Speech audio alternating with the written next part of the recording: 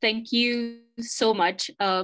People who've joined us live on Facebook, that was Silasha Razbhandari, the co-curator of the Triennale, giving us a little bit of a behind the scene with the pattern venue. So thank you so much, Silasha, for covering for us.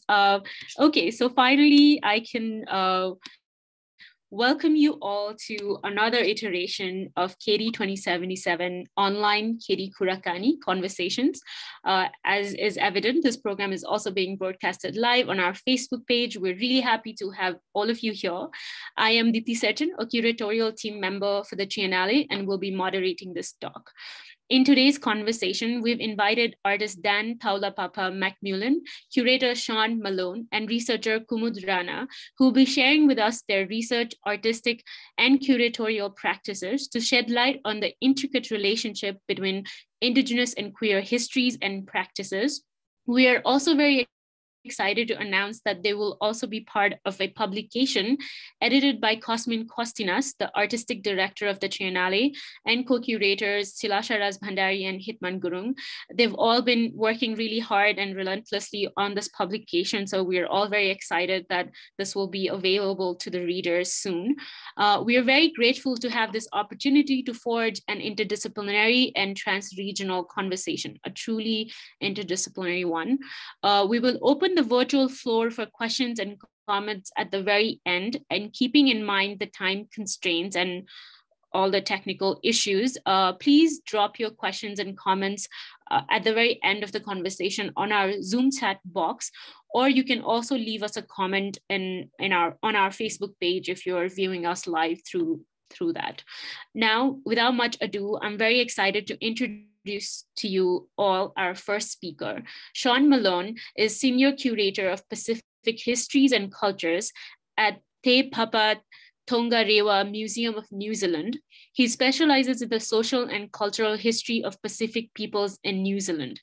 He's the author of Tatau, A History of Samaon Tattooing, published in 2017 with Sebastian Galliot, and is currently researching issues relating to the agency and activism of Pacific peoples in museums. Sean, the floor is open for you. Thank you very much. And talofa lave, everybody.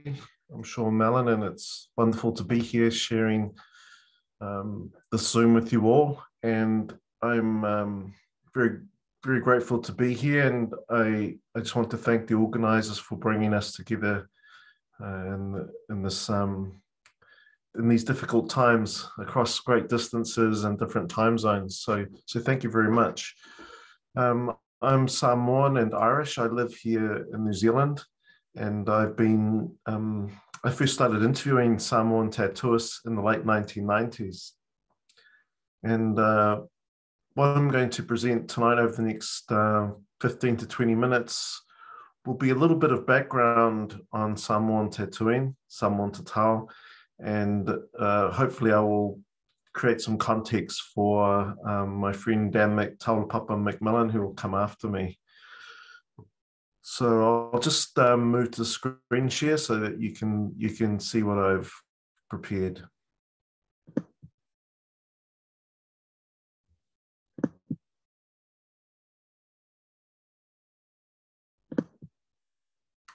Hope, is that coming up, everybody?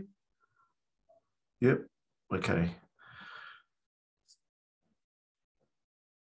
So the practices I'm talking about are Samoan tattooing.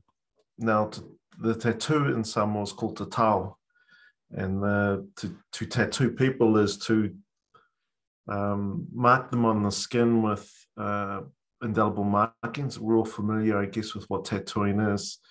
And these are, this slide here is just an image of some of the tattooing tools that Samoan people use. And while the technology has changed in some ways, Samoan tattooing tools have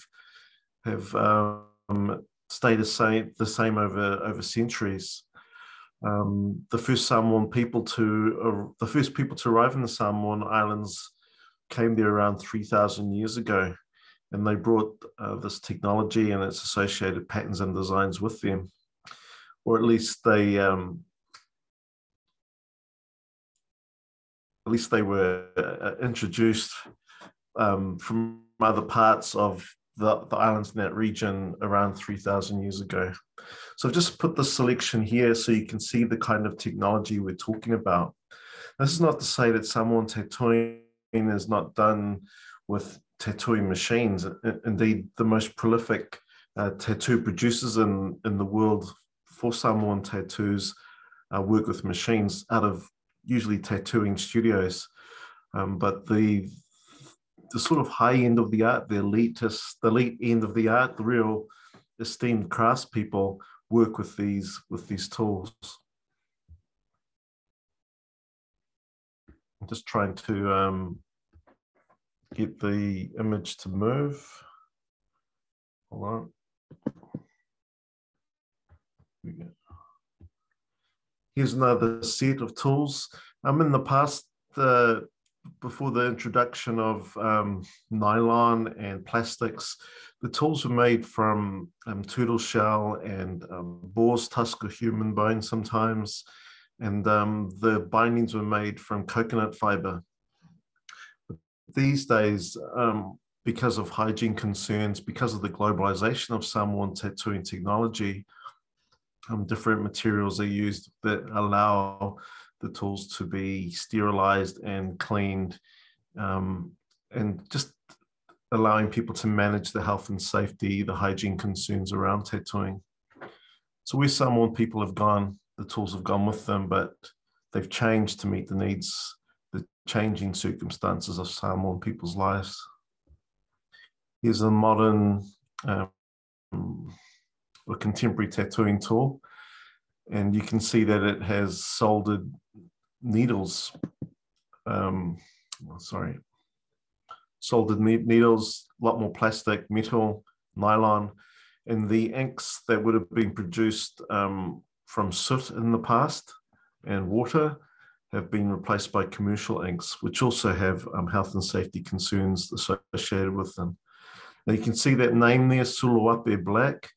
The Suluape family is one of several tattooing families that come from two main tattooing lines.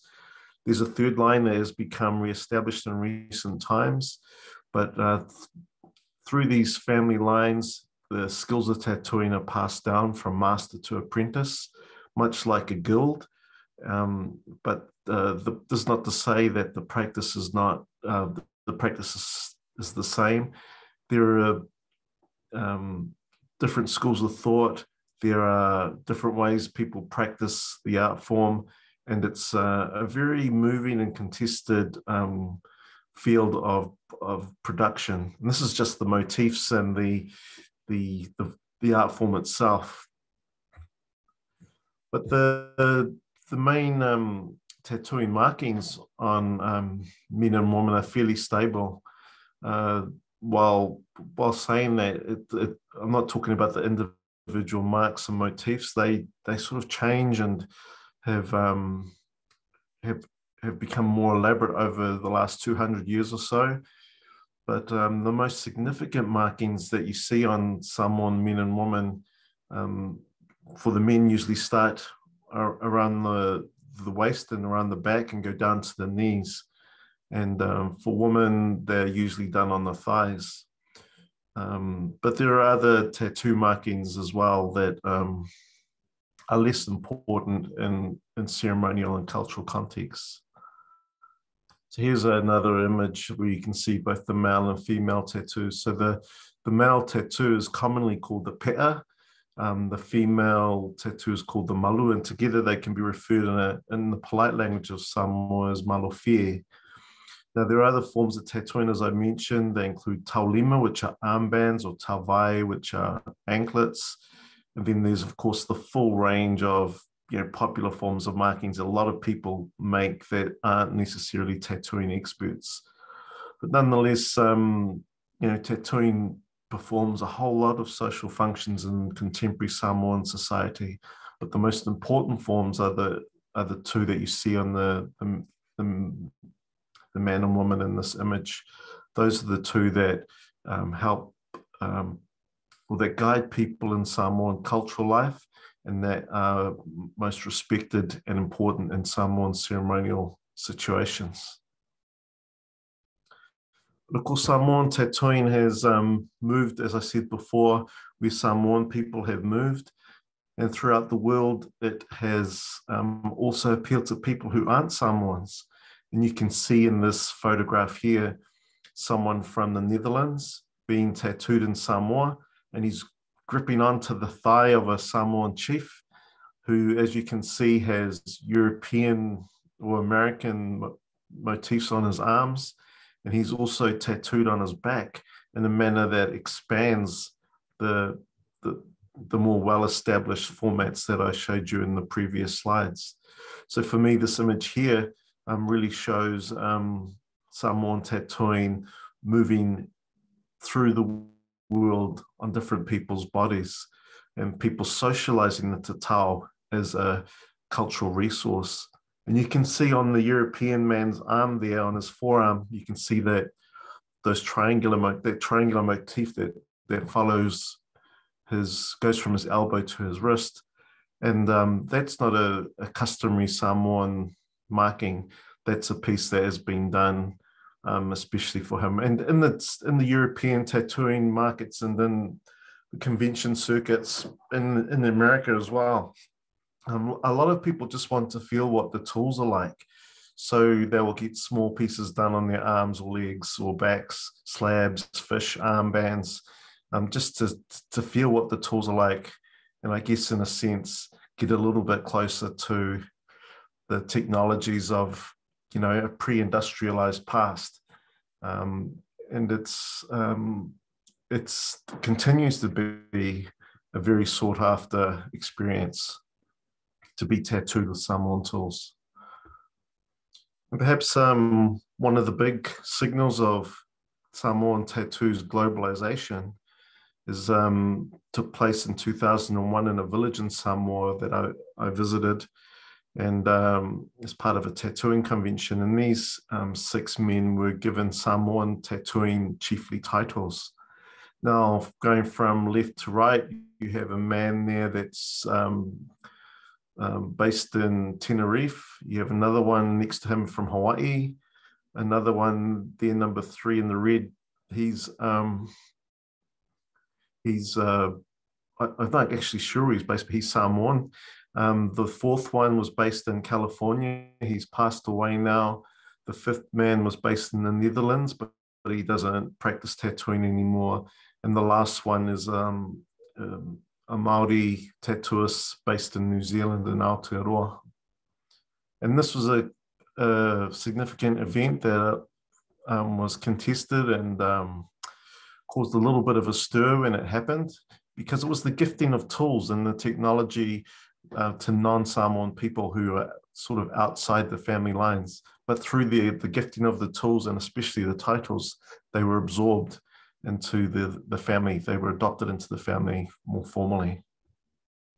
Now, in 2017, I had the opportunity to work with 4 photographers and put together an exhibition based on the research that Sebastian and I had done since the late 1990s on Samoan tattooing.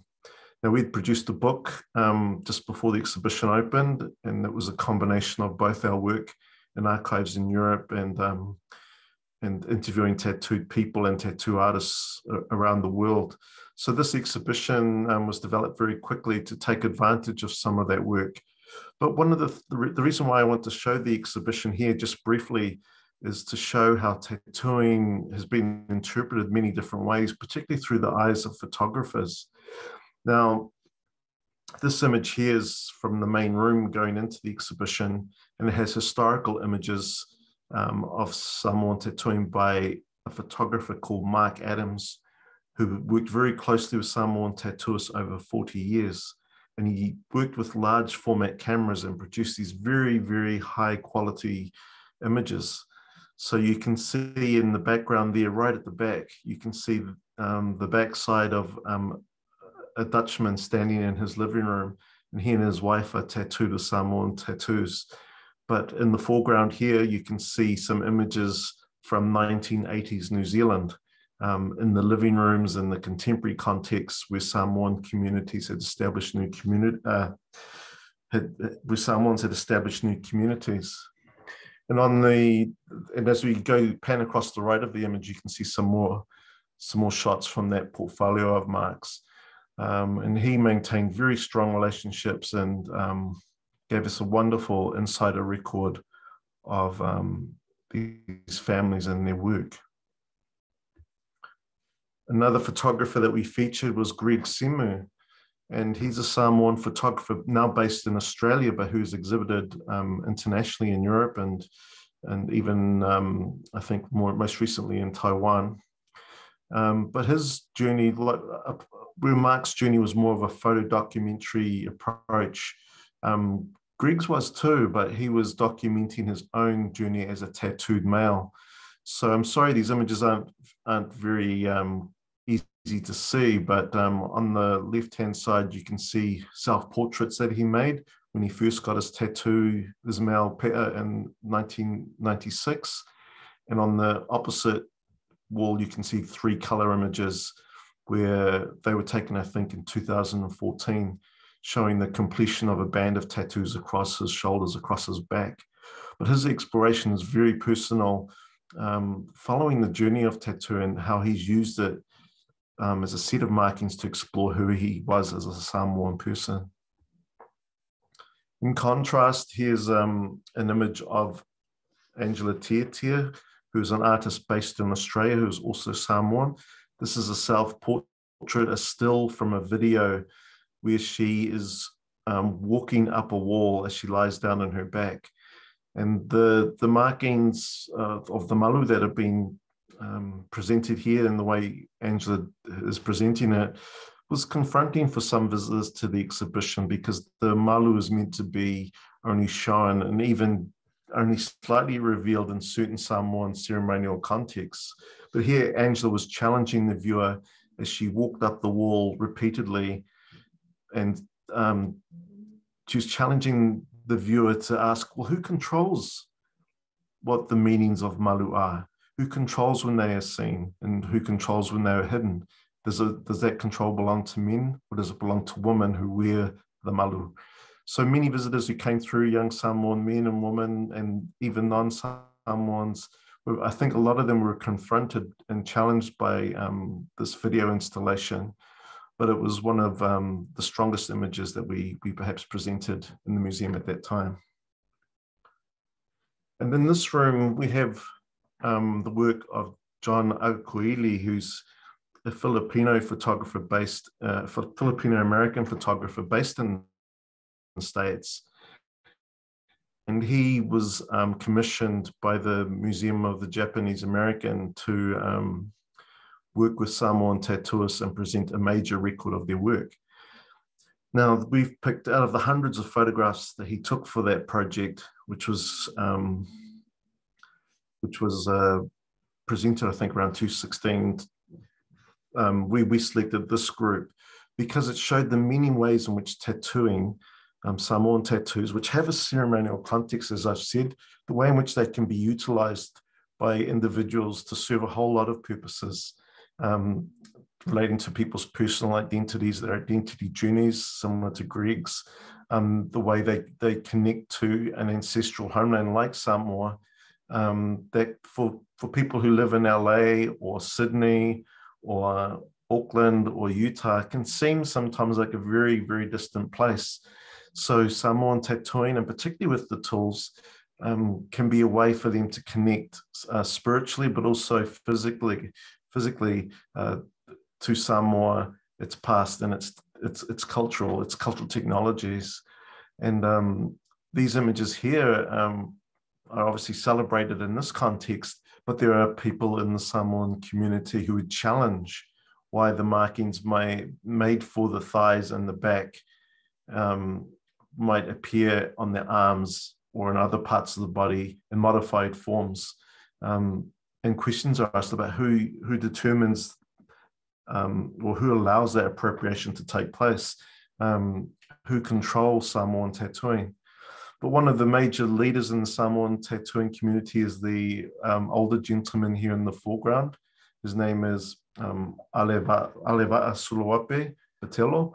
He's the the sort of senior member of the family.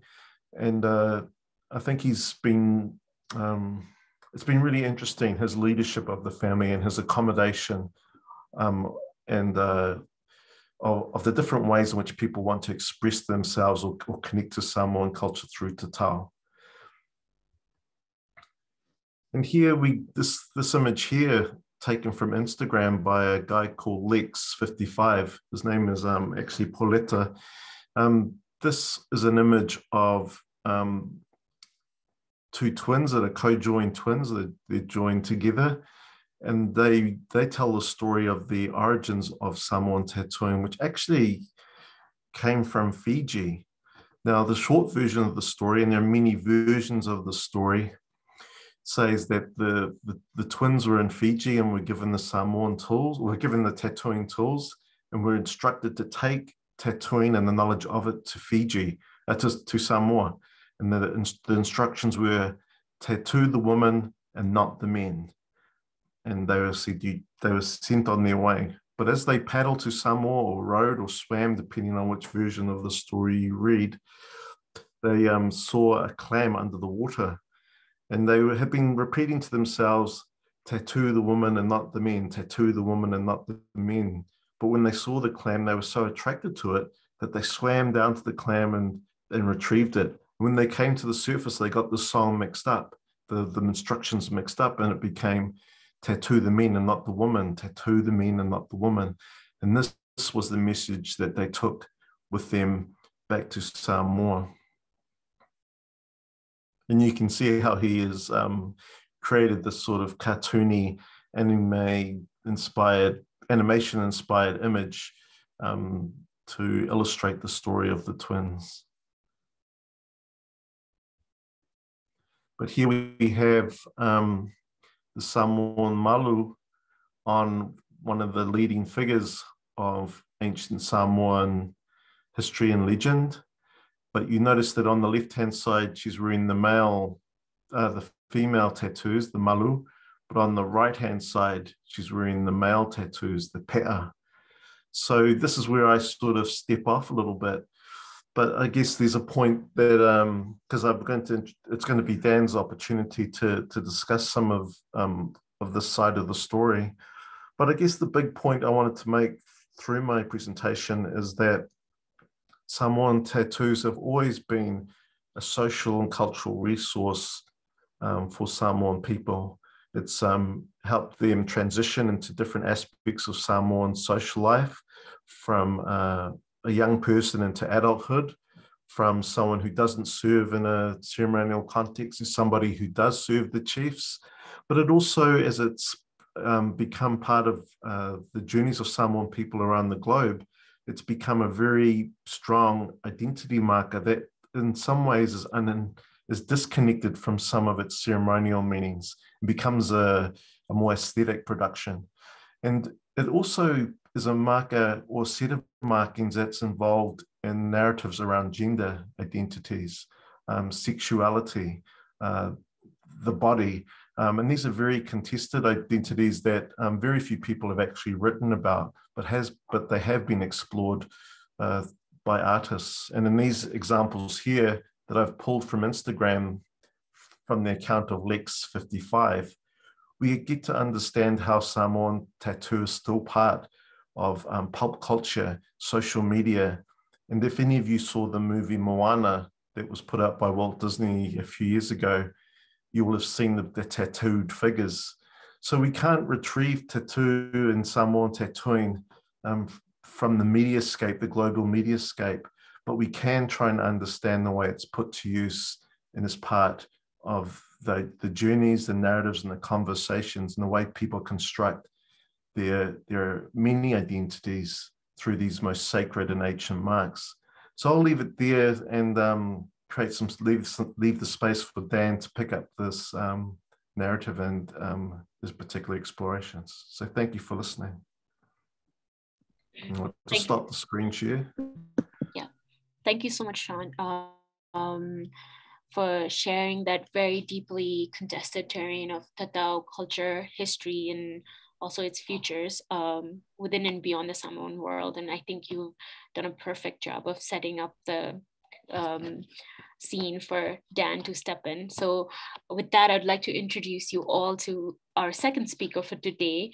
Dan Taulapapa McMullin is an artist and poet from Samoa Ai. Their book of poems, Coconut Milk, published in 2013, was on the American Library Association Rainbow List Top 10 Books of the Year. And their artist book on the queer Their Story of Polynesia is being published by Paua Honua Society of Honolulu in February 2022 for the Hawaii Triennale. Their work has been shown at the Museum of Contemporary Native Art, Metropolitan Museum, De Young Museum, Musée du Kua, Branly, Auckland Art Gallery, and Bishop Museum. Dan, we're very happy to have you here. So please, the floor is yours. Thank you, Dipti. And thank you, Sean, for the invitation to write essays together.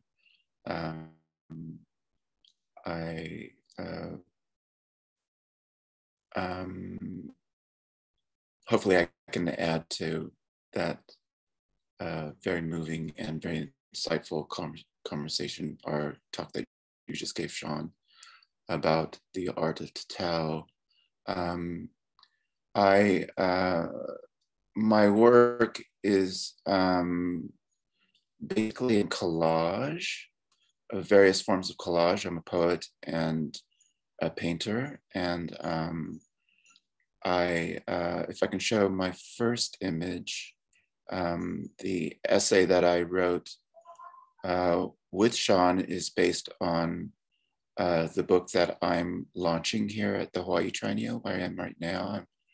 I'm from Samoa Sae, which is Eastern Samoa or American Samoa, and Sean is from Samoa Sisifo, which is Independent Samoa or Western Samoa. So we come from a kind of divided nation, and we're both diasporic in the sense that Sean is in New Zealand and I live in New York. And so our lives are impacted by colonialism, as our work is. In this work that I'm presenting here in Hawaii right now, and that is also, it's from this work that I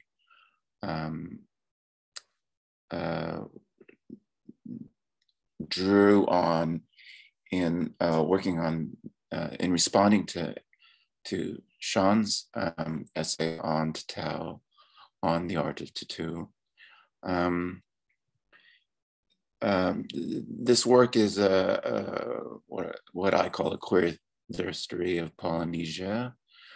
Some of you may be familiar with the word mahu, which is a word used here in Hawaii and in Tahiti, which stands for third gender, I suppose, or in the middle. It's generally translated as being in the middle or sort of two-spirit. But the origin of the word mahu is the word wound, and it relates to the art of healing, which was a practice of that was often delegated to people who lived a life between the genders. And it related to the old religion before Christianity. And so I call this book The Healer's Wound, although I'm referring also to the arrival of Westernization, the devastation of Western diseases, where up to 90% of the people in the Pacific Islands died due to Western diseases, which contributed to the rapid colonization of the Pacific Islands, and also to the change of religion, which was led from polytheistic religion to a monotheistic religion that was supported by the gunboats that the Europeans brought into the situation and the bombing of many villages in the Pacific Islands, and which solidified the the change of religion.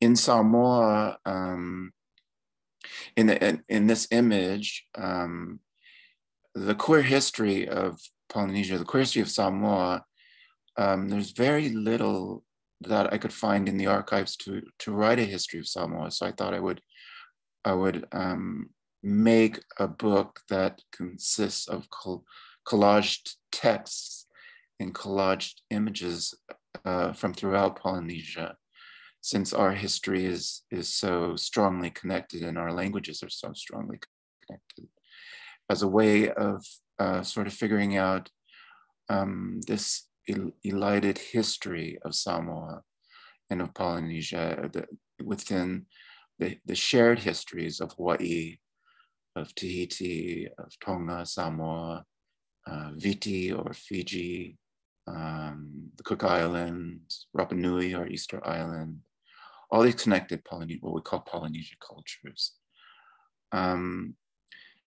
In the cover, this is the cover to the book, I utilized a photograph that's from the British Museum and is not identified as a transgender image. As most of the images I utilize in the book, and quite often the texts are not, they're certainly not called queer. Queer is not a Polynesian word. Neither is Polynesia. Polynesia is not a Polynesian word. Polynesian is not a Polynesian word. We're speaking English here. And in some cases, I didn't translate the text that I utilized because the English translations took the text so far away from their meaning. So I simply left them in various languages. But a lot of them did have English translations, and a lot of the texts I utilized were recorded by missionaries in English and not in Samoan. This was interesting as well. If we could go to the second image, I just have 3 images. In this image, in Samoa, the important relationship is what we call the whinganga, or the contract. And the contract is between brother and sister, which is the strongest relationship in Polynesian culture, and certainly in Samoan culture. It's even stronger than the relationship between a married man and a married woman. Because it determines certain sacred values. It determines the passing down of communal lands. It determines a certain power structure. And if I can give, for instance, my father once told me that when he was young and World War II started, he was a teenager, the women in Samoa didn't cover their breasts. They still did not cover their breasts in the 1940s. It's just our culture, and it's the tropics, it's hot. And in the culture, this is not a sexual invitation. There's a respect value. A brother never touches his sister's things, let alone her person.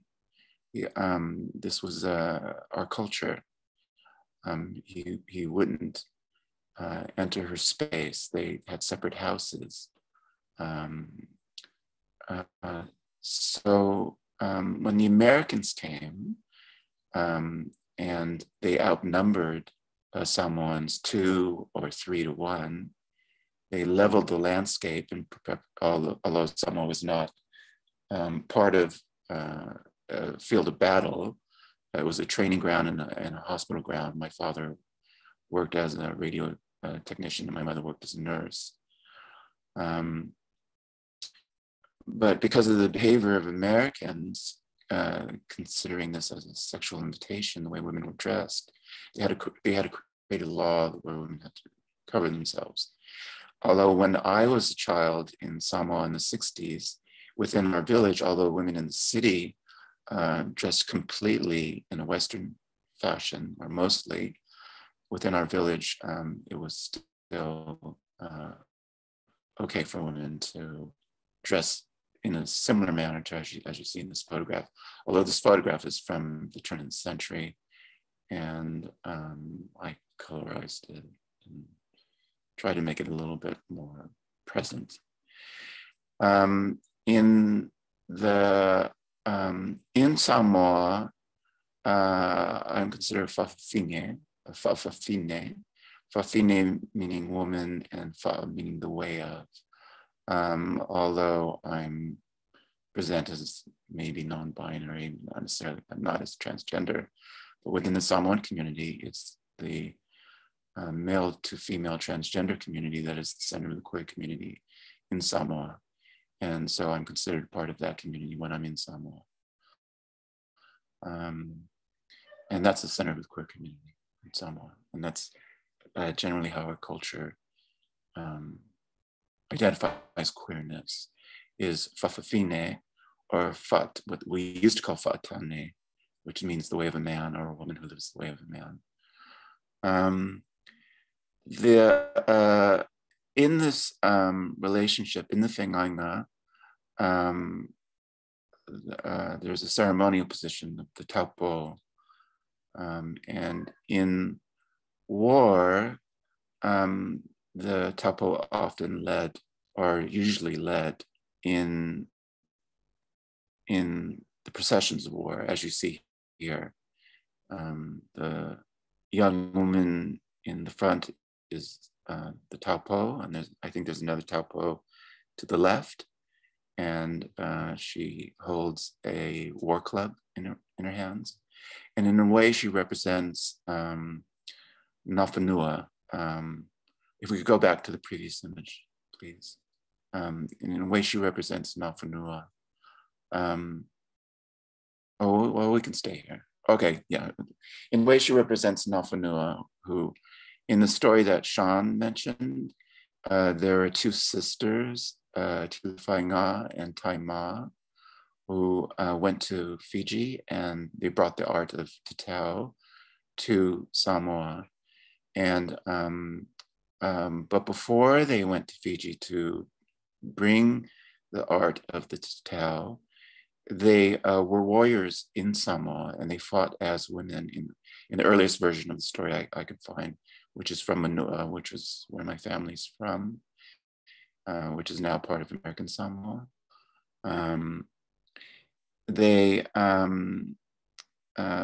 In the narrative, these two young women engaged in war, and they killed men. And they were considered exemplary warriors within the culture. And but they had conflicts with this art that they had discovered in this narrative.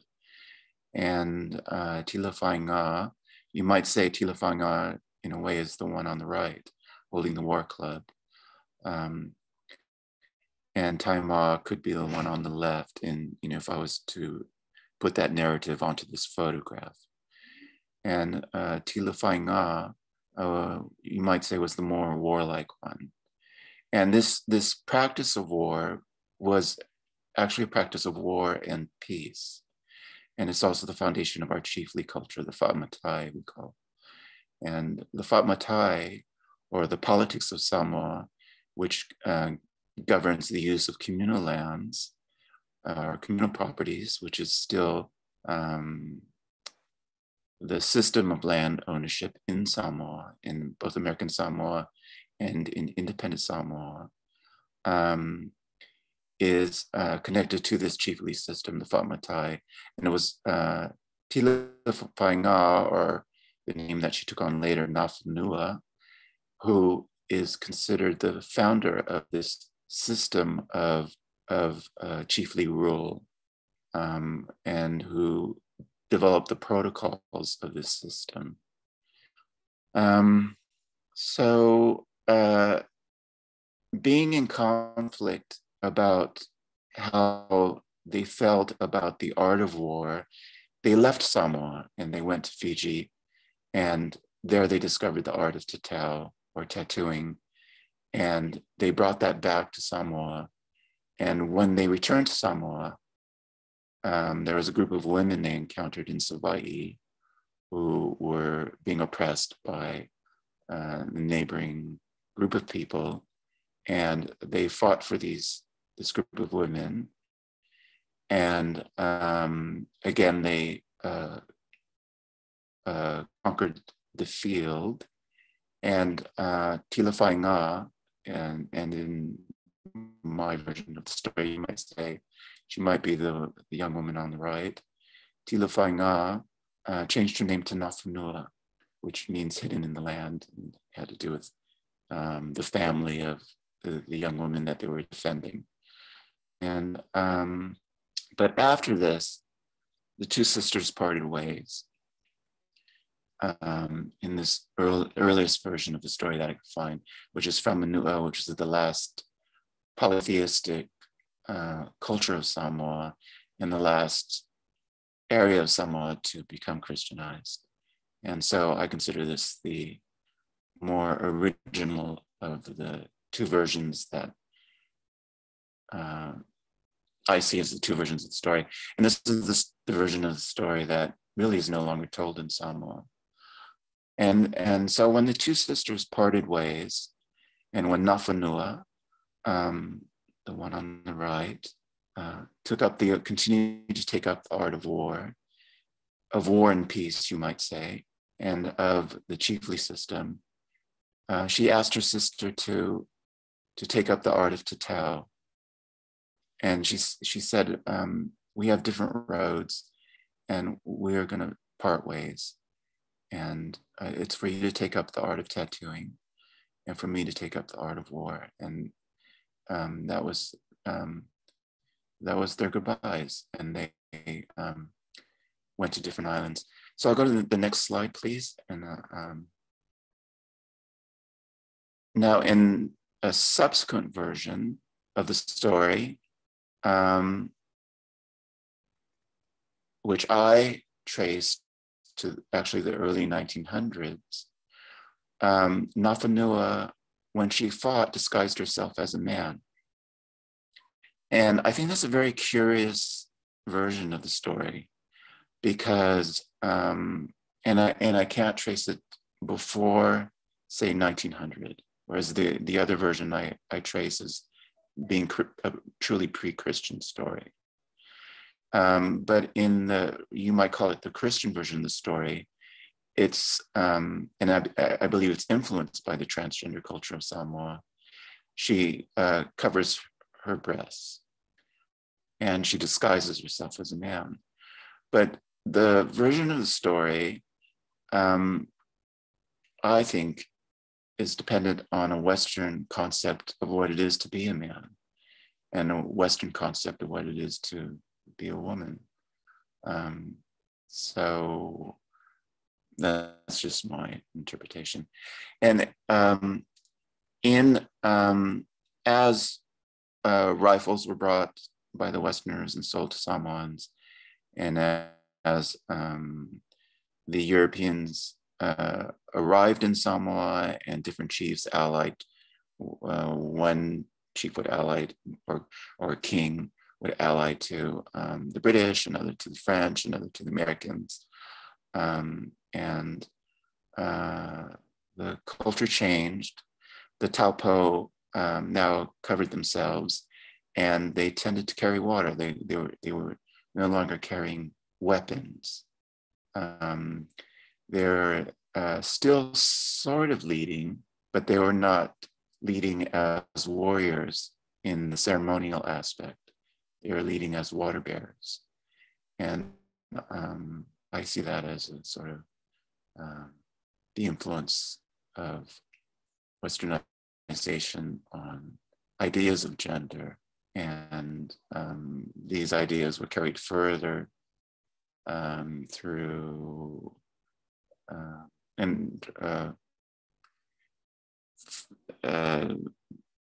influenced also the way we see what we call queer cultures in Samoa, and the oppression of our suppression of the queer cultures, certainly in the cities in Samoa, in Pago Pago, in American Samoa, and in Apia, where it was no longer allowed for men to live as women. And then in the 1900s, they were arrested for dressing as women in the city, although in the villages,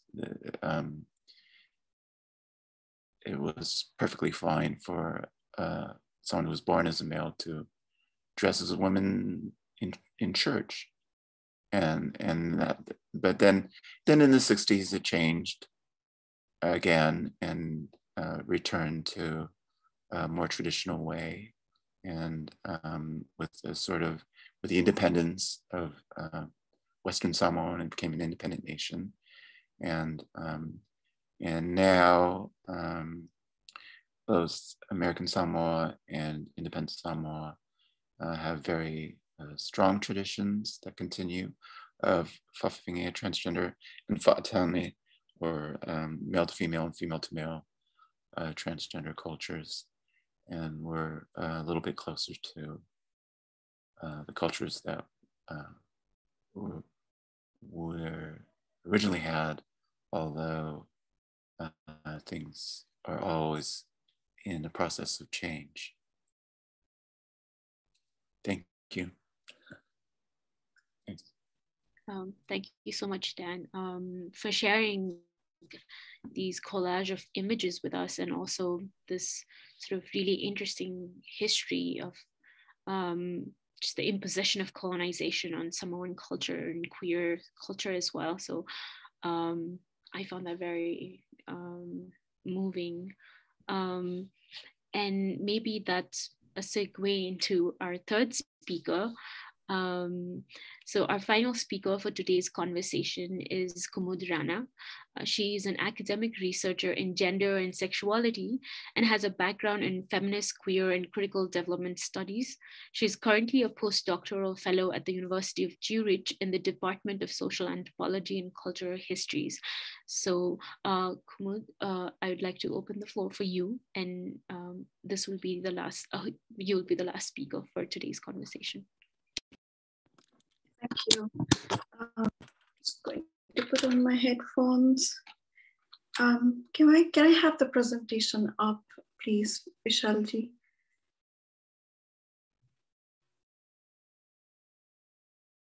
Thank you. I just want to start by thanking the Kathmandu Triennale team for inviting me to be part of this book project and giving me the space to think through these issues that have become so close to my understanding of myself and what's going on in Nepal, issues that I've talked about with friends in Nepal and outside, and especially with friends within Chalkat, which is a feminist collective in Nepal. So for the presentation today, I draw from my 4-year PhD study on the LGBTI movement in Nepal, and the important role collective identities like LGBTI or third gender have played in mobilizing people towards creating a social movement and in articulating common grievances.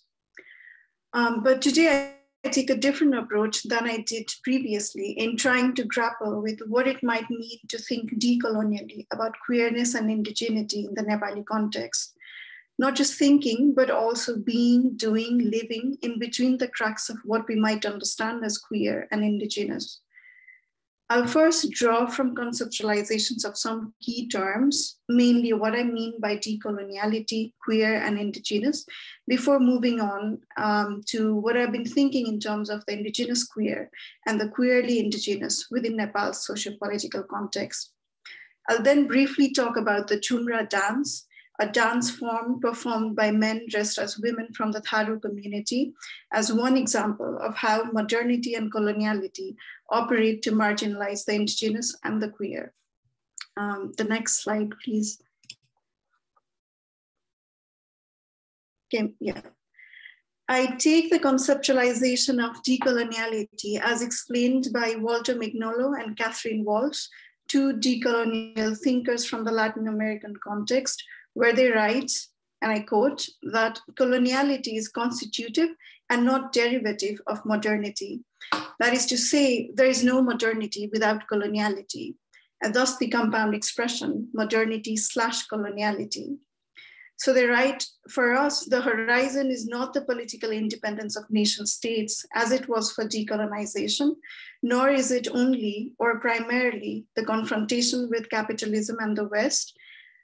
Our interest and concern reflected in this book, but also in the conversation sustained since the late 1990s within what has been referred to as the Modernity Decoloniality Shared Project, are with the habits that modernity coloniality implanted in all of us, with how modernity coloniality has worked and continues to work to negate, disavow, distort, and deny knowledges, subjectivities, world senses, and life visions. And this is what the presenters before me also so beautifully expressed in their presentation. So it is more about seeing two sides of the story simultaneously, that is modernity, coloniality, instead of only seeing one side at a time. The next slide, please. So in their book, the authors talk about modernity being known by different names in different time periods and locations, like the Renaissance, progress, the civilizing mission, or more recently, development and growth. To be modern is to be of the present, but more specifically, the present of Europe. So modernity is seen as being in contradistinction with tradition. To be modern is to let go of tradition. But Mignolo and Walsh argue that modernity and tradition are instead two modern concepts. And I will come back to this later to show how they actually coexist. But in this process, the ancients are also created as being behind, backward, and conservative, which I will talk more about when I talk about the Chumra dance. Now to go to the next slide, in terms of conceptualizing the terms queer and indigenous, due to the diversity of terms used and the varied understandings of the same term by different individuals, it is difficult to find a single uncontested term without getting lost in the nuances of each when we talk about queer. So I use queer to loosely refer to non-heteronormative and non-cis-normative subjectivities and not necessarily consciously chosen identities that pertain to gender identity and or sexual orientation, whether or not the term is used by any of the people included in my study. I understand identity terms to be always contextual, always contested, and always evolving. But when referring to specific individuals, I would make it a point to use the labels they self-identify with, whether or not those labels are deemed politically correct or incorrect by others. The respectability assigned to any term changes with time and context, and new terms will likely continue to come into use, while the old ones we use now might be interpreted differently or be redundant and lost. But I also see the meaning of queer as, I also take the meaning of queer as strange or the other, especially when talking about indigenous people.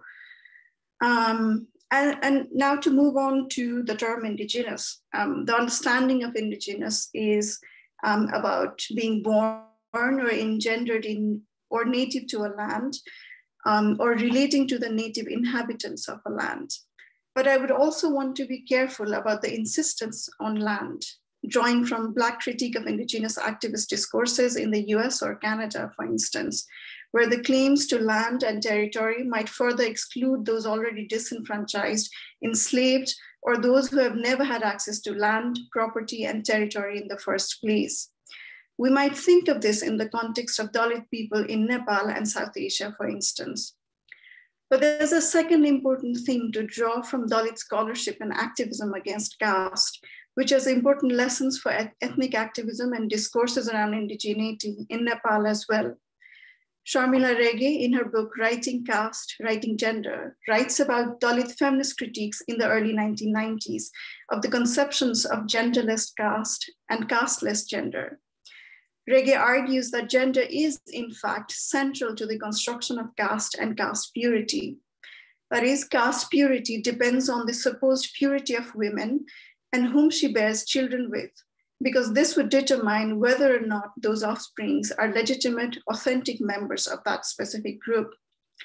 Dalit feminist thinkers like Savitribai Phule have argued how the practice of endogamy or marriage within the group is an attempt to regulate the purity of that group, and that this purity cannot be maintained without regulating who women have sex with, love, or marry. For the purpose of this presentation, I would ask that we bear in mind that the caste structure cannot be maintained without an active enforcement of that system. But that perhaps many indigenous groups might also not exist without similar forms of control of women's sexuality. Now, to go to the next slide, I make a distinction between cosmopolitan, Anglo-American, or global categories that are seen as more global. And then I move on to the vernacular categories.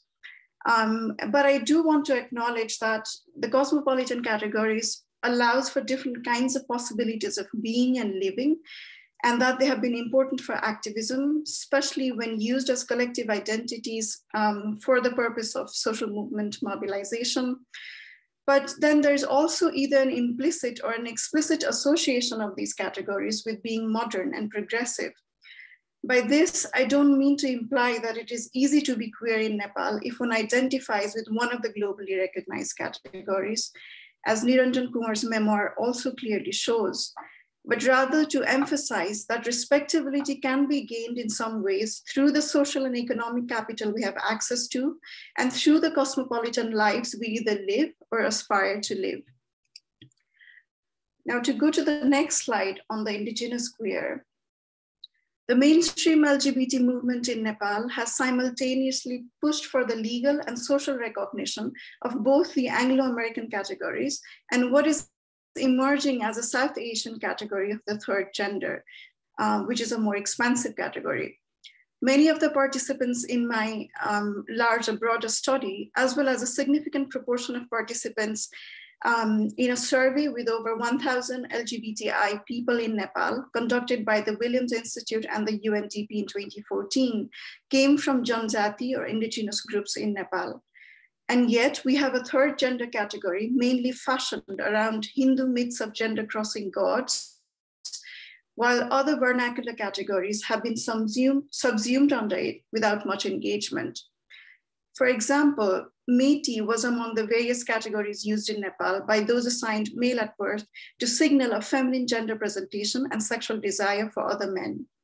The Meiti category is often evoked alongside other cultural categories like Natua or Hijra, which together make up the third gender category. Many of the Kathmandu-based activists who had previously identified as Meiti do not do so anymore.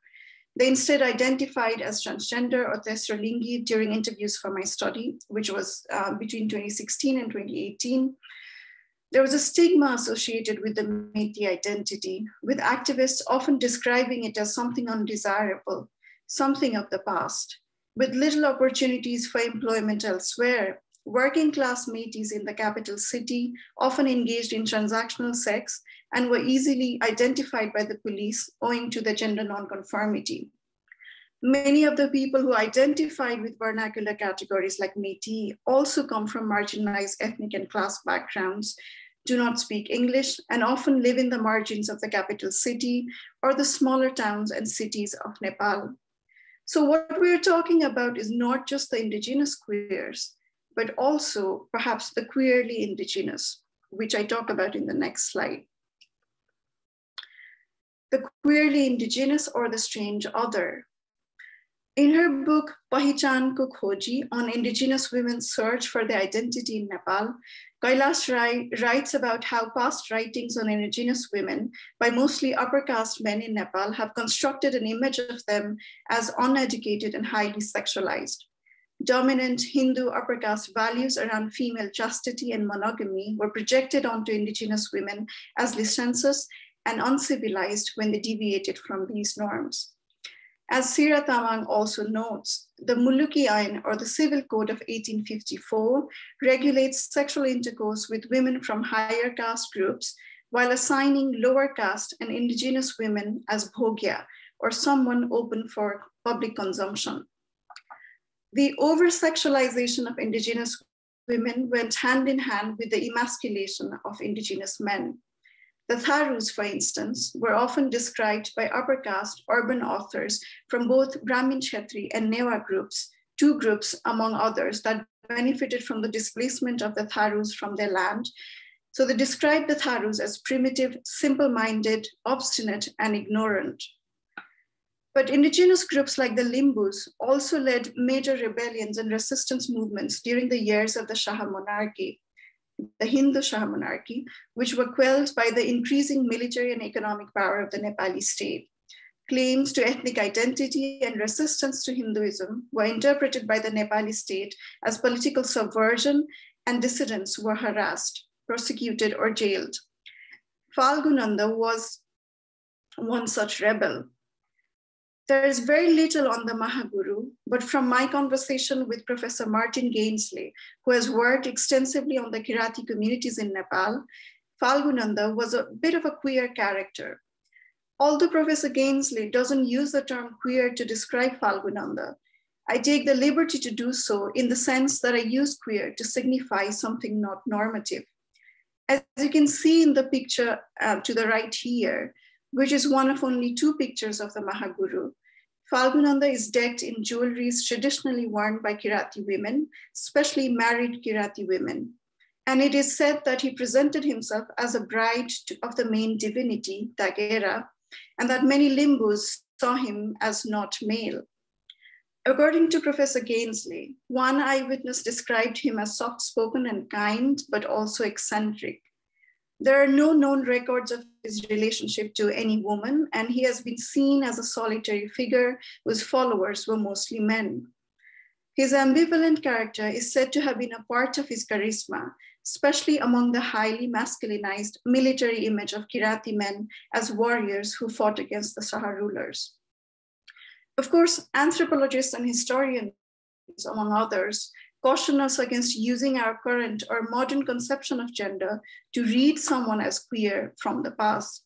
But then again, trans and queer historians might argue that this resistance to a queer reading of clearly non-normative figures or practices could also partly come from straight and or cisgender people invested, whether consciously or unconsciously, in seeing a more rigid gender binary.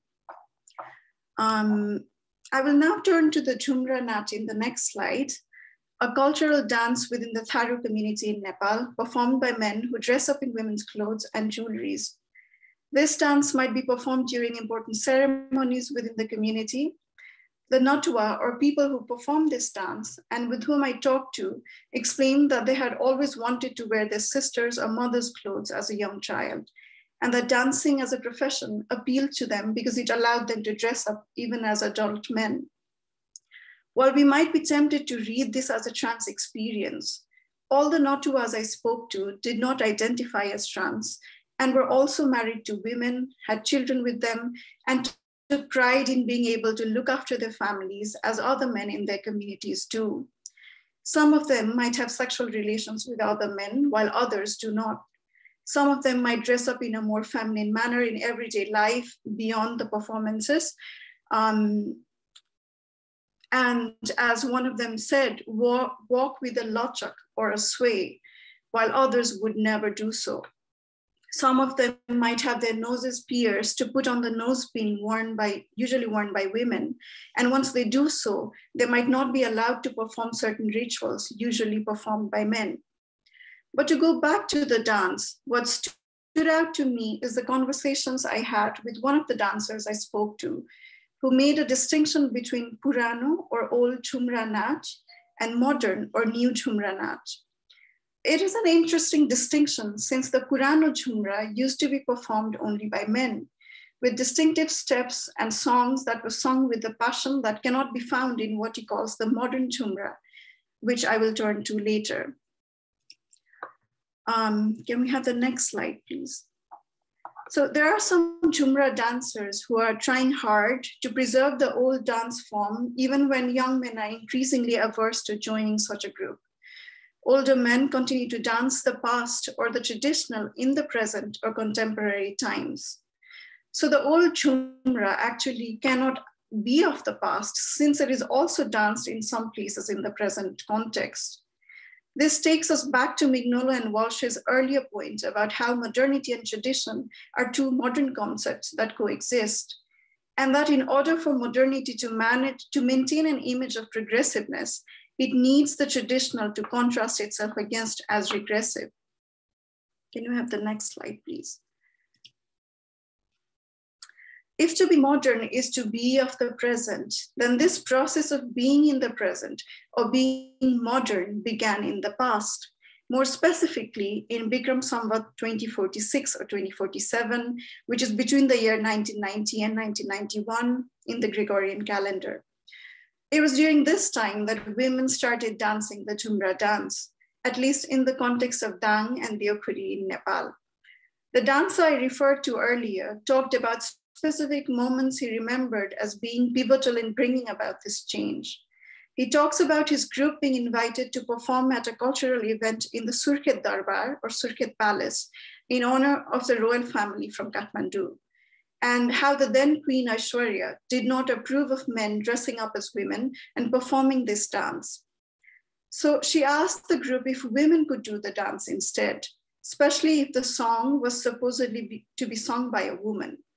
And he says that the queen did not really think it was appropriate. It was that it did not really look nice for the men to be dancing as women.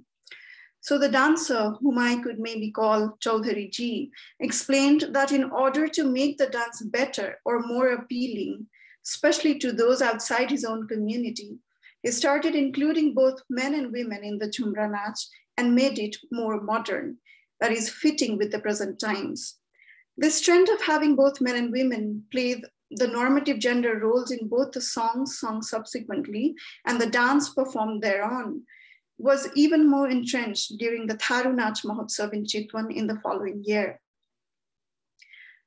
Chaudhary Ji complained of women not being able to do the dance properly because the old steps required a lot of physical energy, and the old dance form required dancers to dance for long hours.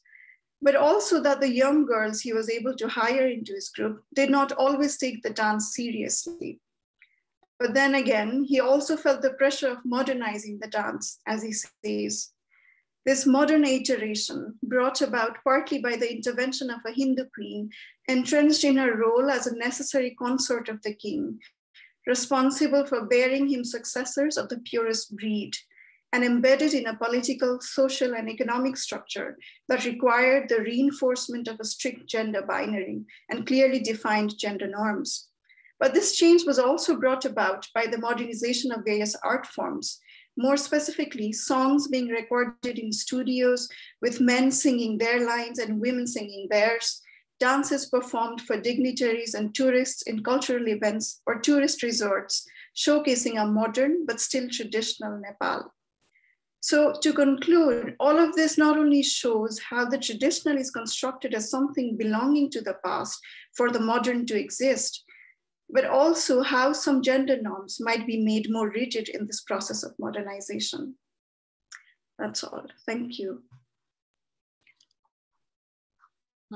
Thank you so much for that very, very insightful presentation. I definitely see a lot of resonances in what you've shared, especially with the provocation of trying to look at modernity alongside colonization and coloniality. And so with the other two speakers, thank you again to all our speakers speakers for generously sharing your research, artistic and curatorial practices as well.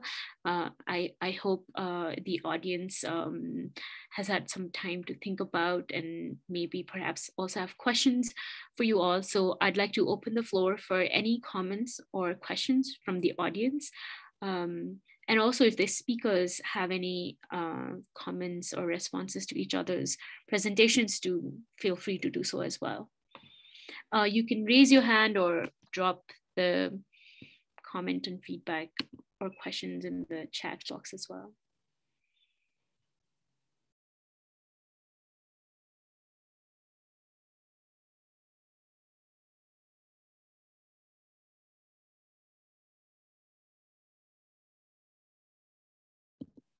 Maybe I would also like to request the speakers to turn their cameras on, or if they're comfortable doing that.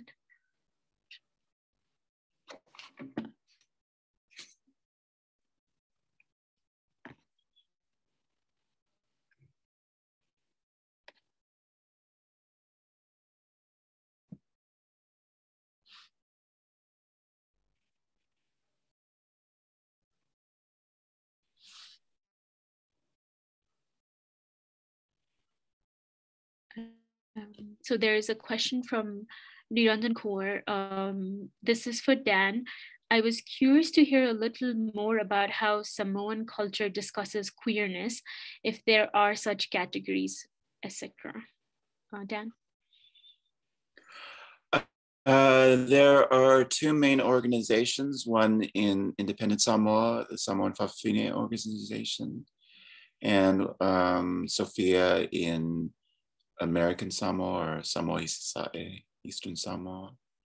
And neither one of them sort of officially promotes the word gay or queer. They prefer Samoan terms, and most of the members are predominantly Samoan speaking. And so those are not even words in the Samoan language.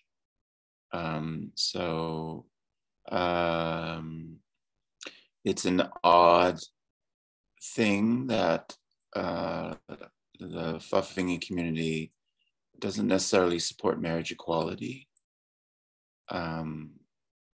or queer marriage officially, because of the respect system between men, women, and Fa'afine, that marriage is considered in the Fa'afine community as something between men and women, and not necessarily between men and Fa'afine or women and Fa'atane. Although, as in any place in the world, everyone lives their own life, and we all negotiate our own spaces between what we call Westernization, which is actually a global culture that is no longer Western, but we still call it Western. But it's the culture that belongs to the entire world and to nobody. So, yeah, that would be my answer to that question. I feel like I'm leaving something out, but that would be my basic answer. Thank you so much, Shan.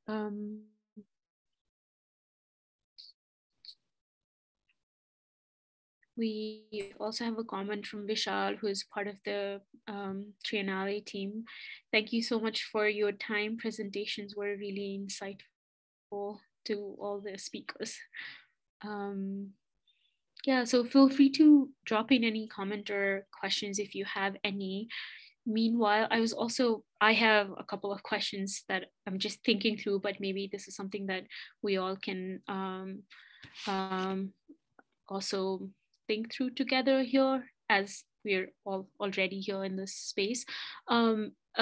maybe I can start with Dan, because I thought what you shared at the very beginning, this sort of struggle to find things in the archive, really, it resonated with some of the struggles that as a researcher I have as well. But, and then I don't know if I understood it properly, but your suggestion that collages of images can, or by collaging images, it can also offer an alternative to an archive, or like a counter reading of an archive. So I wanted you to maybe speak a little bit more about your own process of looking at archival images and how you work through that in your own artistic practices. If you could just share a little bit on that. I think there's a, I won't say a mythology, but there's a belief system that indigenous cultures are as oral as they've always been. And in my research into the archives, I find that the narratives of Polynesia changed over time. And when a certain narrative was recorded and published or written down, it can only reflect that moment that it was written down. And so then it becomes a search for when was it written down and what was that moment and how did it relate to other moments. And for instance, in my book, I utilize images, and I colorize a lot of images, and I put them every which way. I sometimes they collide, or a lot of them I put upside down, and I have them going every which way, but in a way it's kind of a code, because if I think that a particular text is actually completely Western, and for instance, a translation of the Bible into Samaon that might substitute something that a word in the King James Version that might use the word abomination, but there's a search for corresponding word in Maori or Hawaiian or Tahitian or Samoan, and there are always different words, or a word for a man who lives as a woman, and how is that word? Interestingly enough, the word fafafine, which I source as the oldest word in Polynesia for transgender cultures, is not in the Samoan Bible. And I suspect it was part of a certain respect system, that because the Bible condemned transgenderism, that the Samoans, who were ultimately the people who translated the Bible, working with English-speaking missionaries, that they avoided that word. That's my theory. That's my pet theory. I don't know if it's true or not. It's just my guess. And I forget what the question was, but I'm sorry, what was the question? No, that's okay. I was just hoping to learn a little bit more about how you work with archives, and perhaps also it's funny, we talk about artificial intelligence, how it's used in different ways, and Elon Musk is warning the whole world that artificial intelligence is the most dangerous thing on the planet, and maybe it is true. But everything that's been published, almost everything that's been published is and we can use search engines to, but you in a way you do kind of rely on oral culture, because it's, from my experiences growing up Samoan, and speaking Samoan as a child, although I'm not fluent now, but I certainly read Samoan, and I've made a practice of reading in various languages, colonial and indigenous languages of the Pacific. It's possible to source information, but then one relies on one's life experiences to lead that search. And so in that sense, I collage, but my decisions about what to collage in text and image and how to collage is informed by life, by my sexuality and my relationship to gender. and my experiences within a community that has, I think, a rather unique viewpoint, and a community that is not separate from an overall community. You can't say that Samoan Fafi community is separate from Samoan community. It's not. Fafingis don't consider ourselves separate from the Samoan community. Our category, our social category, is inseparable from our community, our culture. And I think that's true for Hawaiians, from Hawaiian Mahu and Tahiti, and the Whakaleti in Tonga, and Whakasalewa in Fiji, and Whakawahine and Takatapui in Aotearoa or New Zealand. It's impossible to separate what we call our queerness from our overall culture. Thank you so much, Dan. I think we have a question here in the chat for Sean by Apurva Raj. You touched on the increasing use of indigenous sacred or ritual visual symbols in popular media. Would you or the other speakers have further thoughts on how the vastness and accessibility, the platform that social media provides today, can perhaps encourage better understanding or more opportunities for diverse voices to be heard? Has heritage in the continuation of ancestral knowledge, activism, and advocacy been reinvigorated in any way? Disregarding the perils of social media and Disney for a moment. So this question is actually for all of you, but maybe we can begin with Sean. Thank you for the question. And I think your last couple of lines are really interesting, just disregarding the perils of social media and Disney for a moment. I mean, it's so hard and so difficult to retrieve some of the knowledge relating to Samoan tattoo from this global mediascape that we are all part of.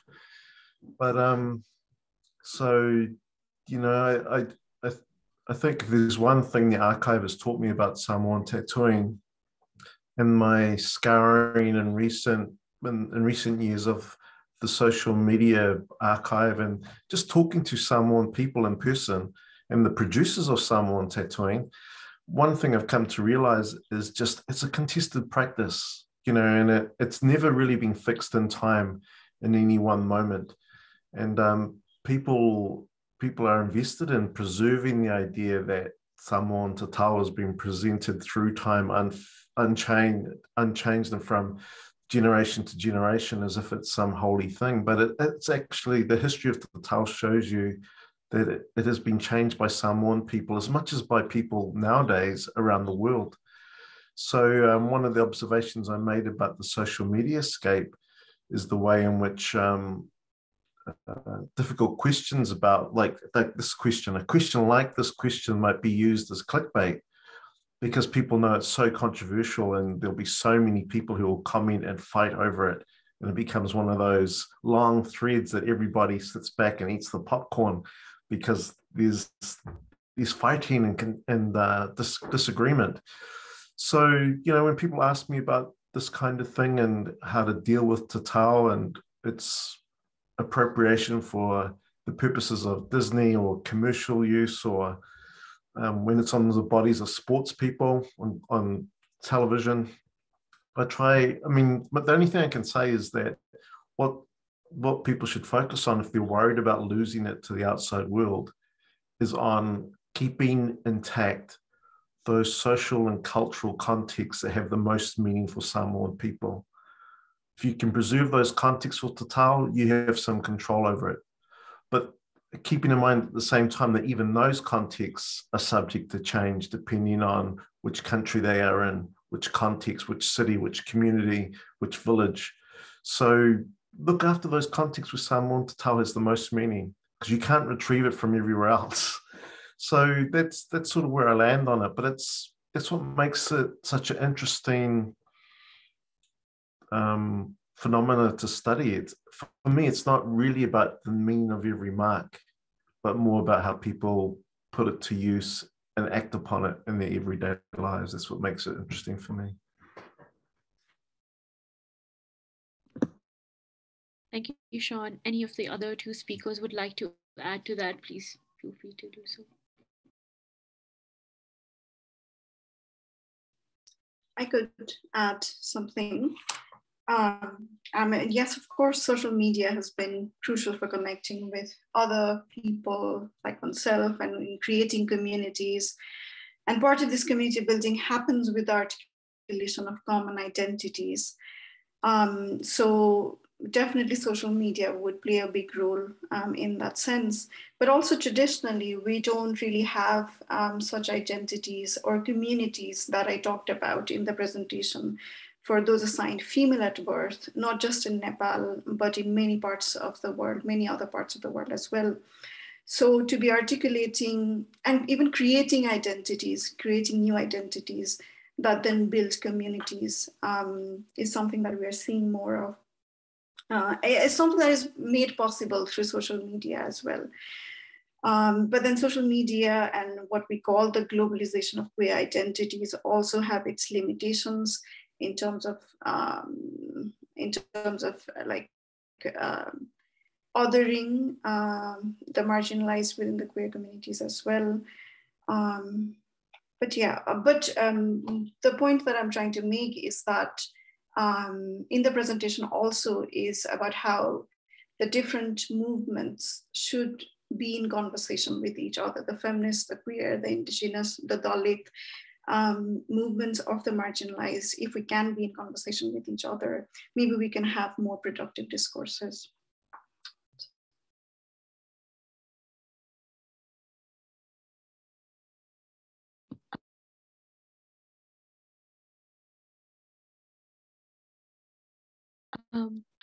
Raise their hand. So if you had something to ask or comment on. Hi, Sin, Dan, Kumud, thank you for your sharings, insightful sharings. So I was sort of wondering, because I'm also part of a collective at Nepal through which we're doing this, trying to understand the Chedana, Godana, tattoo marking, like practices in the region in Nepal, and primarily with the Tharu indigenous community, and this research is led by Laptan Chaudhary along with Urmila Gamwa Tharu, and one of the Urmila is here in the Zoom, and one of the like challenges we're having is how the marking culture was associated with ostracization, and how and through the field works we're having, like one of the last time the artists did their tattoos were like 25 years ago, 30 years ago. And it was also primarily because like how it was associated with witchcraft, for example, how communities living around the forest were sort of, like the superstitions, etc. But also because the indigenous community were also segregated as Masina Matwali, enslavable alcohol drinkers. So there are a lot of connotations. So the movement of not doing the marking, Chedana Tika, came also from the community itself as a resistance in a way, to not be separated from other communities. And as we know, like the tattoo culture and Chedana has also a lot of, it's a language of its own, is a connection to the ancestor. It is a process of healing. It's a matrilineal sort of continuity, it's kinship. And by the Jumra dance which Kumud shared about is from the Tharu community itself. But in this whole process, lot of things got lost. And I was wondering, like, when the generation now no more knows about the symbolism which was in the bodies of their grandmothers and mothers, and how do we reinterpret it? How do we see it? How do we understand it when this whole, I mean, everything is not lost, of course, but there are some things which many, we don't know about it anymore. And then how do we deal with this sort of loss? If in your own experiences also. Yeah, that's that story is familiar in the Pacific around cultural loss and the stamping out or the prohibition of tattooing in various island groups and various cultures. Samoa was one of the places where, despite missionary attempts to prohibit it, it continued and survived.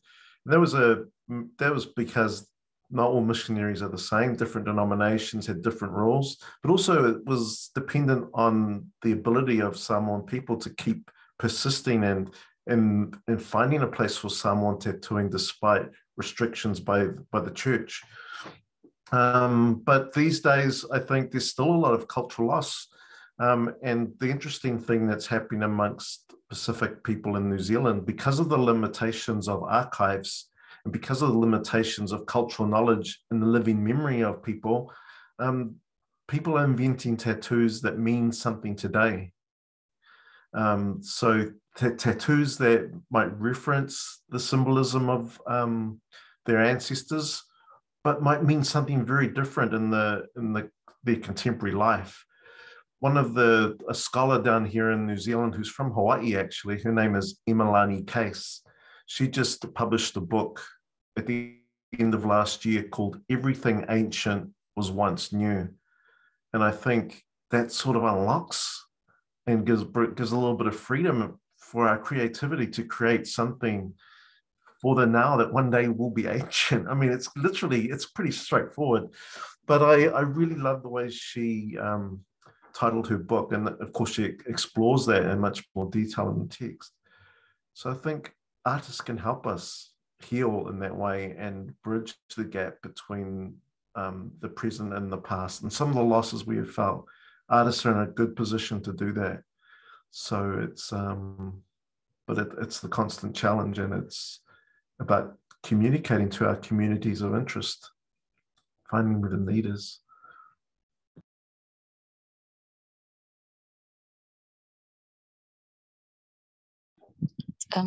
Thank you.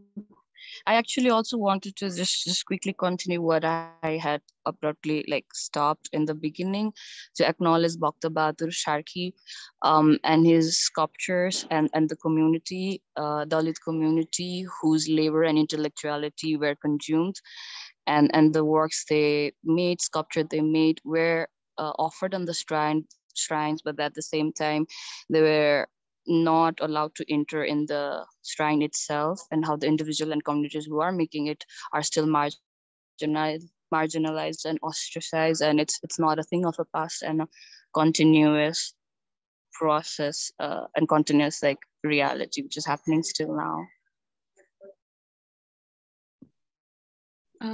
Thank you so much, Shilasha, and also Sean for responding to that.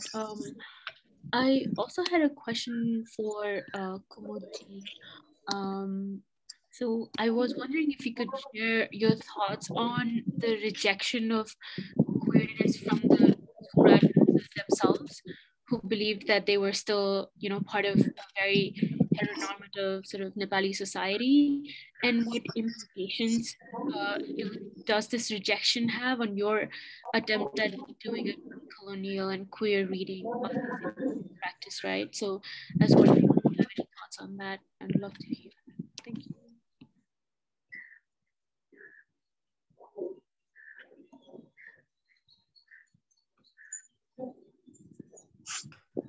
I think that's a big question. I don't know if I have an answer to that, But when you say the rejection of queerness by the dancers, by the Tumra dancers, or by people using vernacular categories, I think what I'm referring to mainly is not exactly a rejection in that sense, but how they feel uncomfortable. Like, it is very much a classed thing, how they feel uncomfortable using English language categories for themselves. For example, I use the category dohori. I mentioned that in the presentation. So there was a man in my study who identified as dohori, and he said, I'm not gay because I cannot be gay because I'm not dressed smartly, I cannot speak English, I'm not stylish, so I cannot be gay. I'm a dohori. I do both the top and bottom role. So it's not so much of a rejection as such, but just an assertion of who they are and how they don't really fit into the Anglo-American categories. But what implications does this rejection of queerness have in terms of decolonially thinking about gender and sexuality?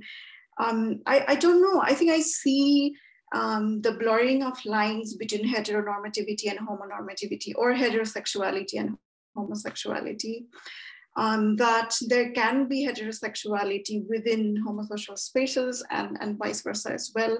And that maybe then the problem is that we are putting these labels onto people as them needing to be either heterosexual or homosexual, or queer and not queer. So I think I see, because lives are so much more complicated than the labels themselves, and the labels try to box us into these specific categories and tell us what we should be doing and not doing. But then people have been living their lives that blur the boundaries like since forever. And I think it is the blurring that I'm interested in. But also, like you said, to be more critical also of, you know, the gendered and sexualized like systems of oppression that women, for example, might find themselves in. Like, do the wives of the Tumra dancers have the same freedom as the men to be with other women? But then I also think, like, how am I thinking of freedom? Do the women really want that freedom? Or do they value something else that is not freedom, but that is something else? For example, the Tumra dancers who are all married and who took great pride in being providers for their family, value that, you know, value their role as providers for the family instead of their freedom to be openly queer. I mean, that is not something they value at all. And I draw this mainly from Sabah Mahmood's work on the politics of piety within Islam and Islamic women taking up the hijab. So yeah, I don't know if I answered your question, but these are things that I'm thinking about. Thank you so much. No, you definitely answered my question. And again, like, thank you so much to all of our speakers today for taking the time out and sharing your work with us. We're very, very honored to have you all here. If there are no questions, no further questions, I think we are doing really good with time, so we can also close the conversation, but perhaps this just means opening up more conversations in the future on indigeneity, on queerness or queer histories, on our shared histories and shared struggles as well, to have more trans-regional conversations in the future. So I am definitely looking really forward to reading all your pieces in the publication as well. So very excited about that. And yeah, so without further ado, I would like to announce that the conversation is formally at an end. But and thank you all the audience as well, here on Zoom and on Facebook as well, for joining us for another really intense and insightful set of conversations and thoughts in KT Kurakani conversations. Thank you so much.